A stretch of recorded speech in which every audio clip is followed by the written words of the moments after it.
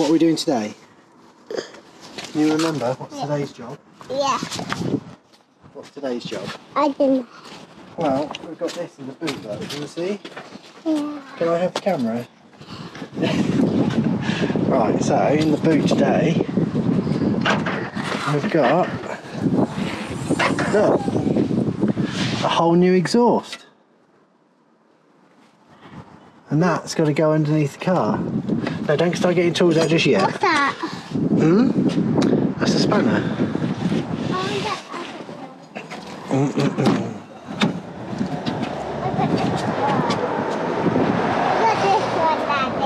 Huh? Okay, you go to the back of the car with that then. Right. So we have got a new centre section. Comes complete with all the gaskets and new rubber mounts. So I think the first thing to do is get the car up in the air. I need to, oh God, underneath here, hopefully I can show you, there is that bracket there. Daddy, look. Oh nice, dandelion. Yeah, so there's that bracket there which joins the centre section. Can I blow it? You can, mate, yeah. Onto the back box. So that rust on that is no doubt going to cause us a problem. So we'll get that bit off first, get some WD-40 on it and just make sure we can disconnect it there, and then it should just be 2 hangers, I believe, underneath. And it also looks like the under tray, the actual heat shield there, has come loose, so we'll probably have to put a bigger washer on that and bolt that up.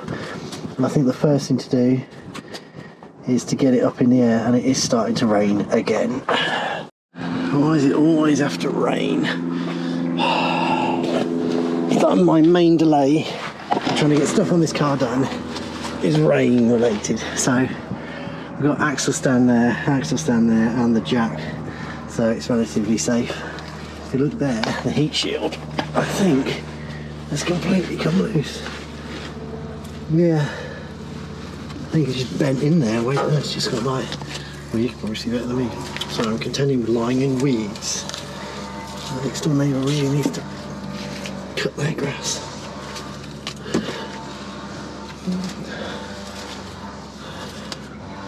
Right, let's have a look. So it looks like we've got 2 mounts at the front. This is proper mangled, this is. Let's just have a look what we've got. Rusted bolt. And I think if I put another couple of, sorry, I'm doing this upside down, aren't I? If I put some washers, take the original nut out, put some washers on, I should be able to hold that back up in place. But how is that held up? Well, it's 2 rubber grommets at the top up there. Just hit that back into there. Yeah, so there. Got a rubber mount there, and there'll be one the other side as well. So I wonder if I can reach that. No, I won't be able to reach that from the engine bay. But that's it. Other than that, it's this crusty old bolt here, which I've almost hammered it with a hammer, funnily enough. So yeah, see if we can get this off. I'm going to guess that's probably 13 mil. Let's go check. Let's try that.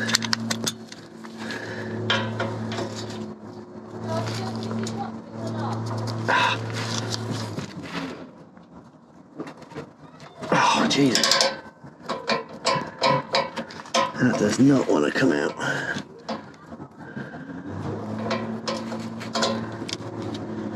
There we go, that way.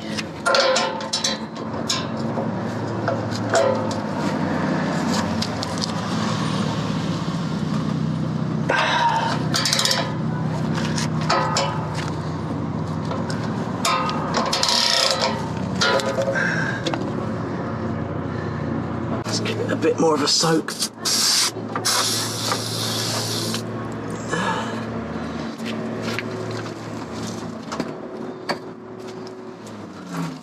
This exhaust system on this car has been an ultimate bloody nemesis of mine. from trying to get the cat off to now trying to get the centre section off. Right, it's had a bit of time to soak. Let's see if we can get it off now. Oh yes.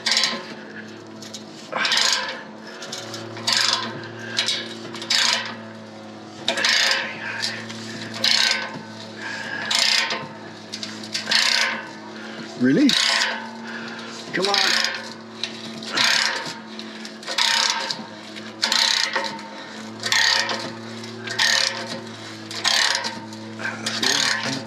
It's working.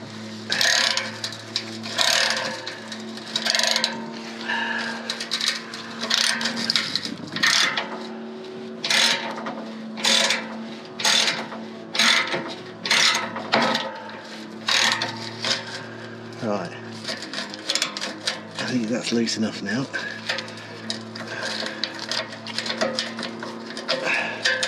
I might just leave my socket on there just so that when I can put the new one on.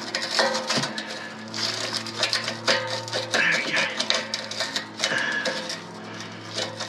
Yep, the socket's stuck on there now.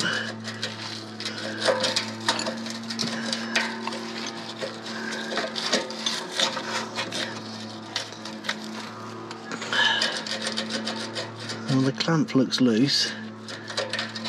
There's a shed load of rust in between it. So I think the joint's pretty much bang on dead centre there. So we need to see if those two are now free. And they are. Yeah, this one's definitely moving. I'm just going to show you that. So if I pull that, you see that bit moves, but that stays the same. There we go. So now, get those two rubber supports off, and I've already greased those up with WD-40 as well to make it easier. If someone did say to me Fairy Liquid is actually really good, but the WD-40 was out, the Fairy Liquid wasn't, so that's what got used. How do we do this? How do I do this? Right, if I put you there,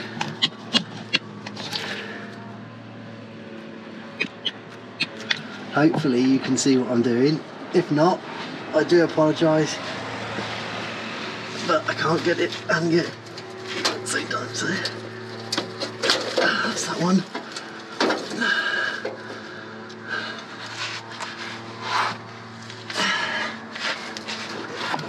Oh, camera fail, and then just the last one.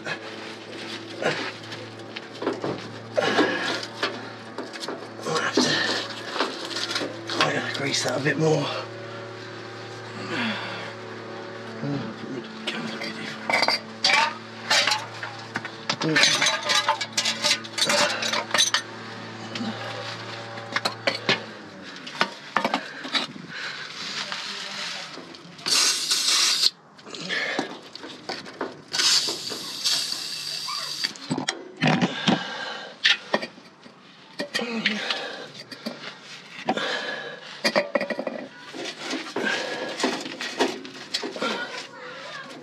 Does not want to shift.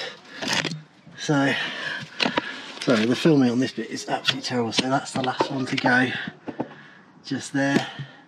That one's now off. So it's actually easier to twist that bit of the rubber off than it is to do the other. There we go. There she goes. Well, she's rested on that brace, but we're not too fussed by that. Right. Oh, I need a ramp. I miss not having a ramp. Oh. So now I'm going to pull the exhaust forwards and try and get it over that support. I can do that from the engine bay actually. Let's do that.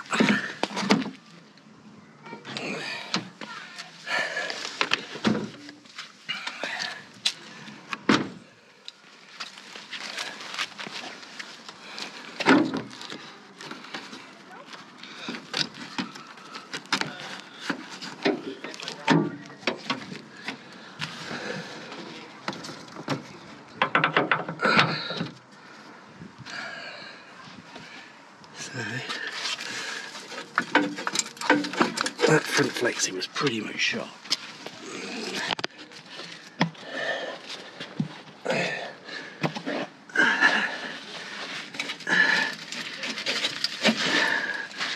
might have to take this bar off. I think it would just make it easier. What's that? Probably another 15. Yeah, it's only 2 bolts. Let's get that out.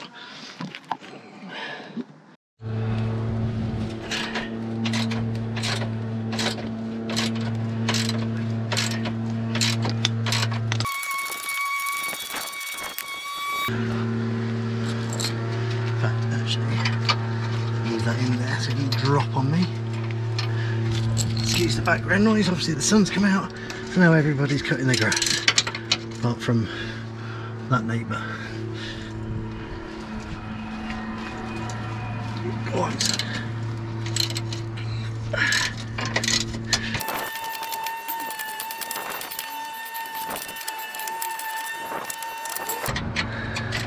Good. Okay. Get the rest of that out. There we go. So, let's see if we can get it. There we go.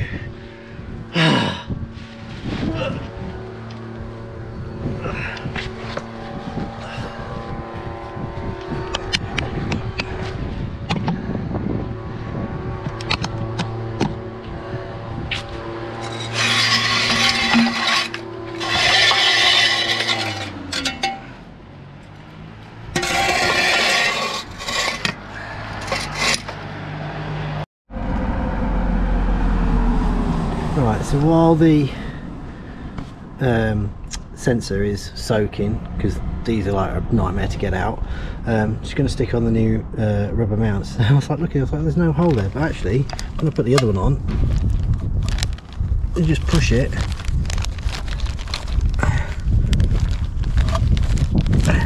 He says this is easy because I had 2 hands. There we go. Yeah, straight on. So they are ready to go back on, and because I left them on the old one, I know the orientation, as in which way they have to go back onto the mount, so that's nice and easy. So we'll just wait for that to come out, pop that into the new one, and then we'll slide this in underneath. Interesting, the new centre section is a lot smaller than the original, but I'm guessing the car is what is it, 64 plate, so it's 10 years old, so they've probably advanced on what they need to do underneath them now. So while that's happening, I'm going to have a look underneath the car and see if I can sort out that heat shield.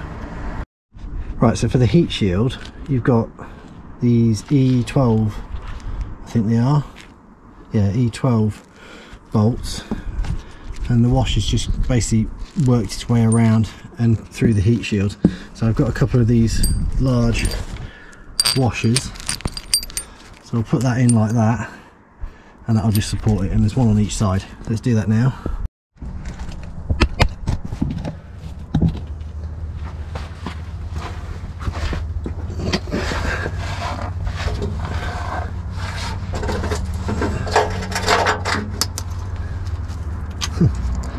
Looks like somebody might have tried the bigger washer trick before, but not putting a big enough one on. So I'm going up here.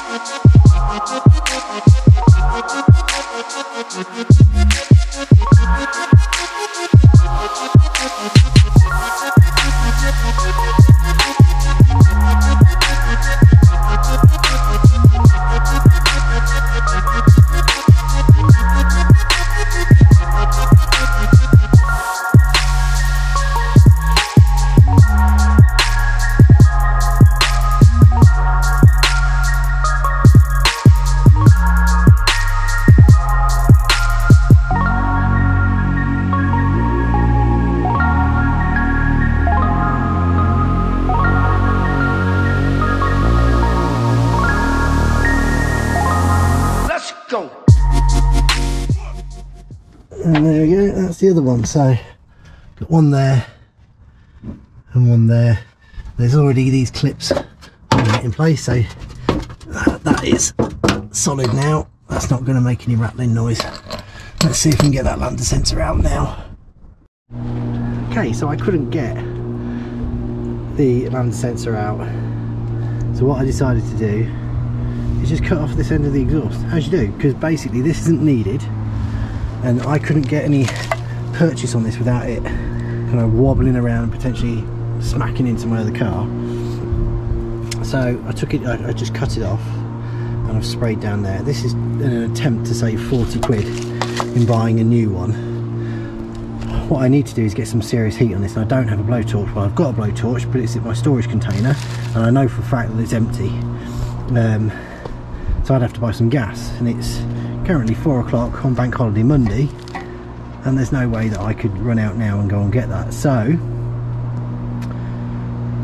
I think I'm going to stick it on the hob section of my barbecue and try and get it really hot down here. Now this it's fine to get this hot because it's designed to be on the exhaust system. I've just got to be careful of the cable, but what I've done is now I've got it upside down, poured some penetrant down there, and hopefully that'll also loosen the threads and give me a more chance of getting that off. So let's go have a barbecue. Tonight on Kitchen Nightmares. Daddy, what are you doing? I'm just cooking my exhaust on the barbecue. So heat didn't work, so what I did is I cut into the side of it, put a screwdriver into the gap, wedged it apart, and there we go, it's out. It does have a little nick in the side of it, but that's hopefully 40 quid saved. Let's put it on the new exhaust.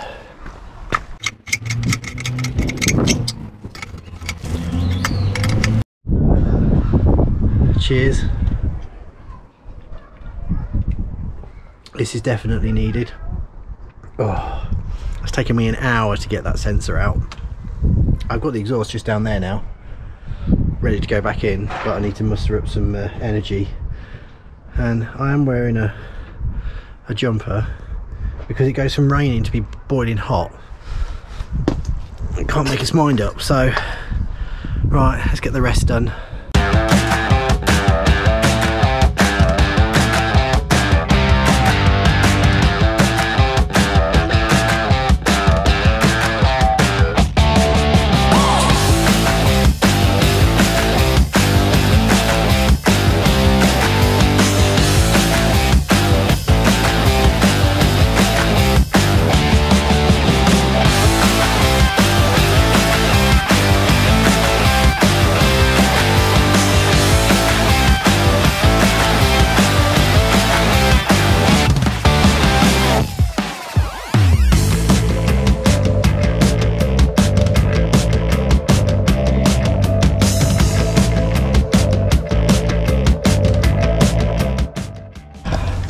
Right, okay, so that bracket's on and done. I need to tighten up the rear bracket down there and put that brace back across. Oh god, I'm not using one person and no grab.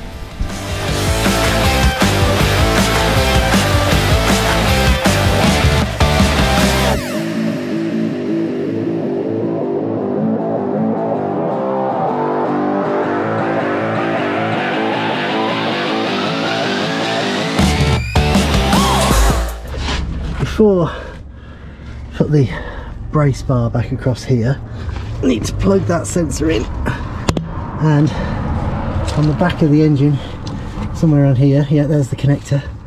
So which side's got the prong on it? Let's have a look. I think hopefully you can see this. Sorry if you can't, I can't see the screen on the camera. That should, yeah, that's now in, so all connected, and then I'll put this metal bracket back on.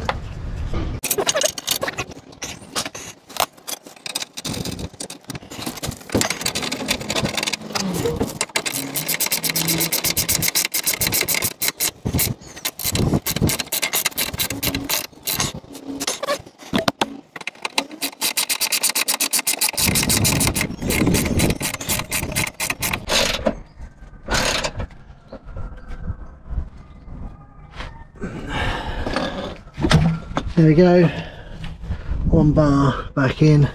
I've left the end of this all protected, because the next step is to sort out the cat, but we need to get that welded, so that's probably going to be in the episode next week.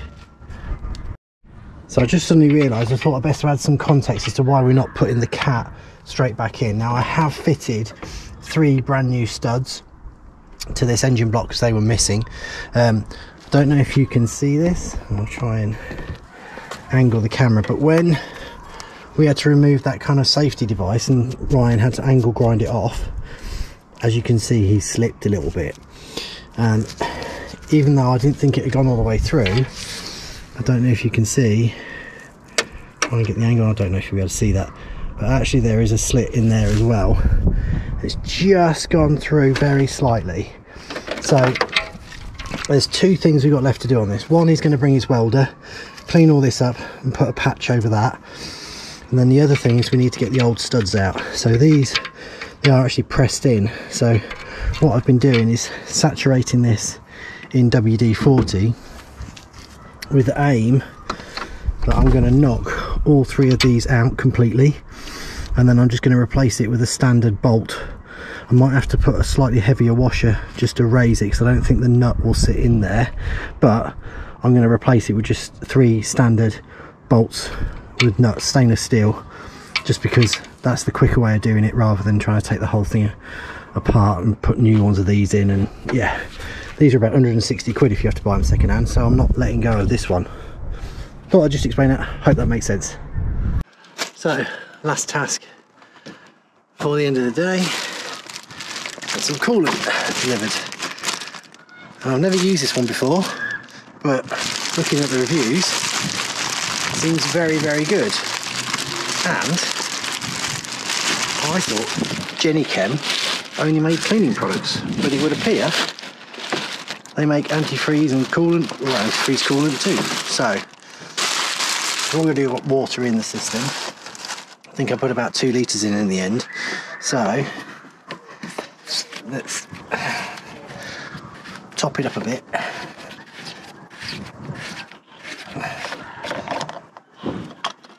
Now that that's fully drained down,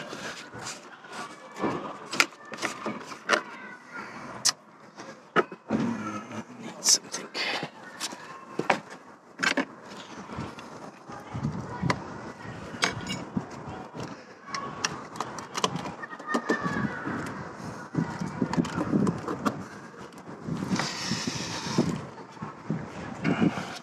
Can I do it without spilling it?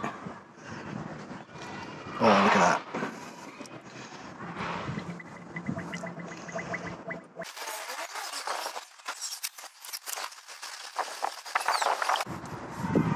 I've left the bleed screw out the top of the radiator down here, so I can hear the air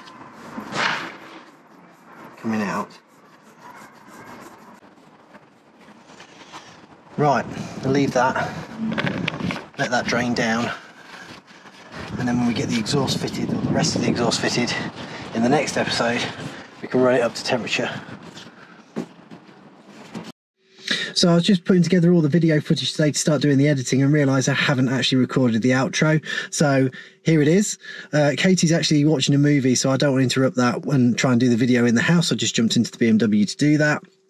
If you have liked today's video, please remember to hit that thumbs up. Don't forget to subscribe if you haven't already subscribed, and please share on your social media with friends, family, anyone else who you might think would be interested. And we'll try and grow this channel as as quickly as we possibly can. We're almost at 1,000 now. I think we've got about sort of 25 subscription so people to subscribe, and we'll hit that 1,000 mark, and that would be fantastic for me. I see that as a nice milestone to kind of get to. And yeah, hope everyone's having a great bank holiday weekend, and I'll catch you in the next one.